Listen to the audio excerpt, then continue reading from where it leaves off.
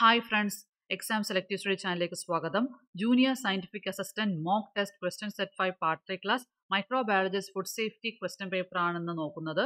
ഈ ക്വസ്റ്റ്യൻ പേപ്പറിൽ ഒന്നിൽ കൂടുതൽ match the following questions ചോദിച്ചിട്ടായിരുന്നു. Match the following ക്വസ്റ്റ്യൻസിന്റെ പ്രത്യേകത തന്നിരിക്കുന്ന എല്ലാ ചോദ്യങ്ങളുടെയും ഉത്തരം അറിയാമെങ്കിൽ മാത്രമേ ആ ഒരു ക്വസ്റ്റ്യൻ ആൻസർ ചെയ്യാൻ പറ്റുള്ളൂ. 4 അതിലധികമോ ഓപ്ഷൻസ് ഉണ്ടാവും, അല്ലെങ്കിൽ ചോയ്സ് ഉണ്ടാവും. അതിൽ നിന്ന് വേണം നമ്മൾ കണ്ടുപിടിക്കാൻ. അതെല്ലാം അറിയാമെങ്കിൽ 2 കോളത്തിലെയും എല്ലാ ക്വസ്റ്റ്യൻസിനും അതിൻ്റെ കറസ്പോണ്ടിങ് ആൻസർ അറിയാമെങ്കിൽ മാത്രമേ മാച്ച് ദ ഫോളോയിങ് ക്വസ്റ്റ്യൻസ് ചെയ്യാൻ പറ്റുള്ളൂ. അപ്പോൾ മാച്ച് ദ ഫോളോയിങ് ക്ലാസ് ശ്രദ്ധിച്ചിരിക്കുക. ഇന്നത്തെ ക്ലാസ്സിൽ ഈ ക്വസ്റ്റ്യൻ പേപ്പറിൽ ചോദിച്ച 2 മാച്ച് ദ ഫോളോയിങ് ക്വസ്റ്റ്യൻസ് ആണ് നമ്മൾ നോക്കുന്നത്. First question, spectroscopic techniques and its applications. 5 spectroscopic techniques ആണ് തന്നിരിക്കുന്നത്. അതിൻ്റെ കറസ്പോണ്ടിങ് ആപ്ലിക്കേഷൻസും കൊടുത്തിട്ടുണ്ട്. നമ്മൾ ഈ മാച്ച് ദ ഫോളോയിങ് ചെയ്യുമ്പോൾ ഇതിൻ്റെ കറക്റ്റ് മാച്ച് ഏതാണെന്ന് കണ്ടുപിടിച്ച് എഴുതുക. കറക്റ്റ് ഏത് ടെക്നിക്കിൻ്റെ തന്നിരിക്കുന്ന ടെക്നിക്കിൻ്റെ കറക്റ്റ് ആപ്ലിക്കേഷൻ മാച്ച് ചെയ്ത് എഴുതണം. ഇതാണ് ചോദ്യം. സ്പെക്ട്രോസ്കോപ്പിക് ടെക്നിക്ക് വായിക്കാം. NMR, EPR, SPR, infrared spectroscopy, fluorescent spectroscopy. Applications കൊടുത്തിരിക്കുന്നത് study മെറ്റാലോപ്രോട്ടീൻസ്, imaging of life samples, identification of sample constituents, assess particle size, study the kinetics of antigen antibody interaction. ഇത്രയാണ് match the following question. ഈ techniques എല്ലാം അതിൻ്റെ ആപ്ലിക്കേഷൻസും അറിയാമെങ്കിൽ മാത്രമേ ഈ ക്വസ്റ്റ്യൻ്റെ answer ചെയ്യാൻ പറ്റുള്ളൂ. ഓപ്ഷൻസ് കൊടുത്തിട്ടുണ്ട്. നമുക്ക് ഉത്തരത്തിലോട്ട് പോകാം. കറക്റ്റ് ആൻസർ ഓപ്ഷൻ ഡി ആണ്. Option D 1B, 2A, 3E, 4C, 5D. ഇവിടെ സ്പെക്ട്രോസ്കോപ്പിക് ടെക്നിക്സ് ആയിട്ട് കൊടുക്കുന്നത് 1 NMR, 2 EPR, 3 SPR, 4 infrared spectroscopy, 5 fluorescent spectroscopy. ഇപ്പോഴത്തെ ആപ്ലിക്കേഷൻ കൊടുത്തിരുന്നത് A, study മെറ്റാലോപ്രോട്ടീൻസ്, B, imaging of life samples, C, identification of sample constituents, D, assess particle size, E, study the kinetics of antigen antibody interaction. ഇവിടെ correct answer ആയിട്ട് വന്നേക്കുന്ന option D ആണ്. നമുക്ക് answer വായിക്കാം. Spectroscopic technique and applications. 1 NMR, 1 match ചെയ്തിരുന്ന B എന്നാണ് പറഞ്ഞേക്കുന്നത്. 1B, 1. അപ്പോൾ NMR is use to find the imaging of life samples. അടുത്ത EPR, 2 EPR ആണ്. 2A ആണ് കൊടുത്തിരിക്കുന്നത്. EPR study മെറ്റാലോപ്രോട്ടീൻസ്.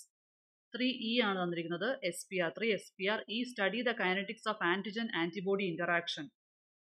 4 ഇൻഫ്രാറെഡ് സ്പെക്ട്രോസ്കോപ്പി ആണ് തന്നിരിക്കുന്നത്. ഇവിടെ 4C ആണ് കൊടുത്തിരിക്കുന്നത്. Identification of sample constituents.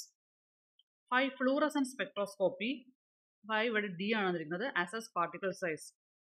ഇതാണ് ഇതിൻ്റെ കറക്റ്റ് ആൻസർ കൊടുത്തിട്ടുള്ള ടേബിൾ.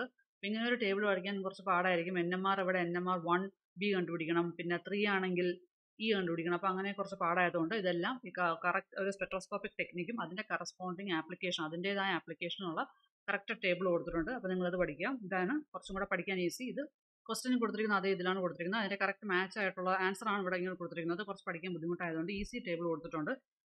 ഇത് നന്നായിട്ട് പഠിച്ചിട്ട് പോവുക. അപ്പോൾ നമുക്കൊരു സ്പെക്ട്രോസ്കോപ്പിക് ടെക്നിക്ക് എന്താ, അതിൻ്റെ ആപ്ലിക്കേഷൻ എന്താണെന്ന് ഒറ്റ ഇതിൽ പഠിക്കാൻ പറ്റും. ഫുൾ ഫോം കൊടുത്തിട്ടുണ്ട്. ഏതൊക്കെ സ്പെക്ട്രോസ്കോപ്പിയുടെ ഫുൾ ഫോം കൊടുത്തിട്ടുണ്ട്. അപ്പോൾ സ്പെക്ട്രോസ്കോപ്പിക് ടെക്നിക് NMR, ആദ്യം തന്നിരിക്കുന്ന NMR ആണ്. Nuclear magnetic resonance spectroscopy. NMR എന്ന് പറഞ്ഞാൽ ന്യൂക്ലിയർ മാഗ്നറ്റിക് റെസൊണൻസ് സ്പെക്ട്രോസ്കോപ്പി. അതിൻ്റെ application imaging of live samples. രണ്ടാമത് വന്നിരിക്കുന്ന EPR, electron paramagnetic resonance spectroscopy. Full form ഒക്കെ നോക്കി വെക്കുക. EPR ചിലപ്പോൾ ഫുൾ ഫോം ചോദിക്കാം. Electron paramagnetic resonance spectroscopy. It is use to study മെറ്റാലോപ്രോട്ടീൻസ്. അടുത്ത മൂന്നാമത്തെ SPR, surface plasmon resonance spectroscopy. Study the kinetics of antigen antibody interaction. അതായത് molecular interaction പഠിക്കാനാണ് SPR ഉപയോഗിക്കുന്നത്. Antigen antibody interaction is A type of molecular interaction ആണ്. അടുത്തത് infrared spectroscopy. It is use to study the identification of sample constituents. Fluorescent spectroscopy, assess particle size. ഇതായിരുന്നു ആ ചോദ്യം ചോദിച്ച ഒരു മാച്ച് ദ ഫോളോയിങ് ക്വസ്റ്റ്യൻ. അപ്പോൾ ഇതെല്ലാവരും ഒന്നുകൂടെ നോക്കുക. Spectroscopic technique and applications. NMR, nuclear magnetic resonance spectroscopy, imaging of life samples. EPR, electron paramagnetic resonance spectroscopy, study മെറ്റാലോപ്രോട്ടീൻസ്. SPR, surface plasmon resonance spectroscopy, study the kinetics of antigen antibody interaction. Infrared spectroscopy, identification of sample constituents. Fluorescent spectroscopy, assess particle size. ഇത്രയും spectroscopic ടെക്നിക്കും അതിൻ്റെ application. Spectroscopy ഇവിടെ കൊണ്ടൊന്നും തീരൂല. Spectroscopy ഒരു vast chapter ആണ്. അത് മാത്രം പഠിച്ചുകൊണ്ടിരുന്നു കഴിഞ്ഞാൽ ക്വസ്റ്റ്യൻ പേപ്പർ തീർക്കാൻ പറ്റില്ല. നമുക്ക് അടുത്ത ചോദ്യത്തിലോട്ട് പോകാം. സ്പെക്ട്രോസ്കോപ്പി നിങ്ങൾക്കൊന്ന് ഒന്ന് അറിഞ്ഞു വെക്കുക. സ്പെക്ട്രോസ്കോപ്പിക് ടെക്നിക്ക് എന്താണ്, ഇതിനൊക്കെ ഓരോന്നിനും ഇനി ഓരോ സ്പെക്ട്രോസ്കോപ്പിക് ടെക്നിക്കിനും ഓരോരോ പ്രിൻസിപ്പിൾസ് ഒക്കെ ഉണ്ട്. സമയം കിട്ടുവാണെങ്കിൽ മാത്രം ആ ക്ലാസ് ചെയ്യാൻ ശ്രമിക്കുന്നതാണ്. അടുത്ത രണ്ടാമത്തെ match the following question. Match the antibiotics to their mechanism of actions and choose the answer given below. ഈ ടേബിൾ തന്നിരിക്കുന്നത് list 1 antibiotic, list 2 mode of action. Correct ആൻറ്റിബയോട്ടിക്കിൻ്റെ mode of action, ഏത് തന്നിരിക്കുന്ന ആൻറ്റിബയോട്ടിക്കിൻ്റെ മോഡ് ഓഫ് ആക്ഷൻ കണ്ടുപിടിച്ച് എഴുതുക എന്നാണ് ഈ ഒരു question ഇത്. ആ ലിസ്റ്റ് 1 ആൻറ്റിബയോട്ടിക് ഇപ്പുറത്ത് അതിൻ്റെ മോഡ് ഓഫ് ആക്ഷൻ കൊടുത്തിട്ടുണ്ട്. നമ്മൾ അതിൻ്റെ കറക്റ്റ് ആയിട്ടുള്ള മോഡ് ഓഫ് ആക്ഷൻ കണ്ടുപിടിച്ച് എഴുതണം. അല്ലെങ്കിൽ അതിൻ്റെ മെക്കാനിസം ഓഫ് ആക്ഷൻ കണ്ടുപിടിക്കണം. ആൻറ്റിബയോട്ടിക് ലിസ്റ്റ് 1 വായിക്കാം. 1 macrolides, 2 aminoglycosides, 3 sulfonamides, 4 penicillins, 5 quinolones.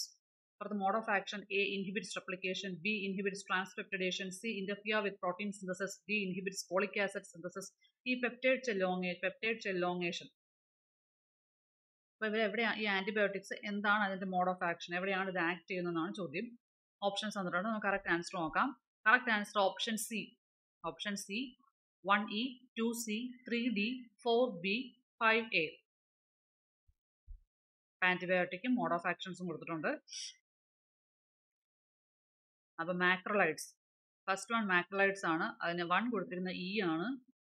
ഈ പെപ്റ്റൈഡ്സ് ഇലോങ്ങേഷൻ, അതായത് പെപ്റ്റൈഡ്സ് ഇലോങ്ങേഷനെ ഇൻഹിബിറ്റ് ചെയ്യും. അടുത്ത അമിനോഗ്ലൈക്കോസൈഡ്സ് 2C ആണ് കൊടുത്തിരിക്കുന്നത്. Interfere with protein synthesis. 3 സൾഫണമൈഡ്സ് ആണ് കൊടുത്തിരിക്കുന്നത്. 3D ആണ് കൊടുത്തിരിക്കുന്നത്. D inhibits folic acid synthesis. സൾഫണമൈഡ്സ് inhibits folic acid synthesis.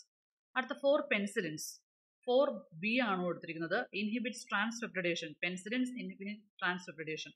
5 ക്വിനോലോൺസ് ആണ് കൊടുത്തിരിക്കുന്നത്. A ആണ് തന്നിരിക്കുന്നത്. Inhibits റെപ്ലിക്കേഷൻസ്. ക്വിനോലോൺസ് inhibits replication.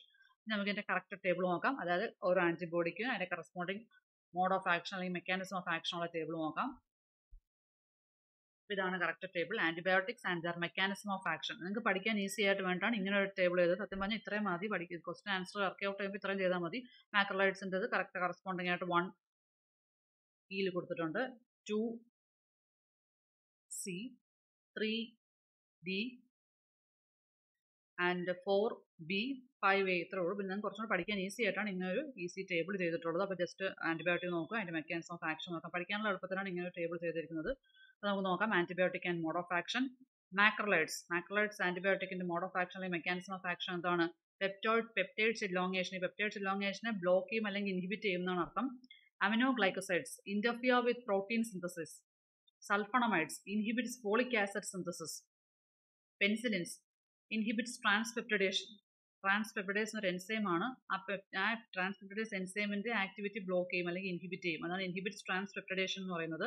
ക്വിനോലോൺസ് inhibits replication.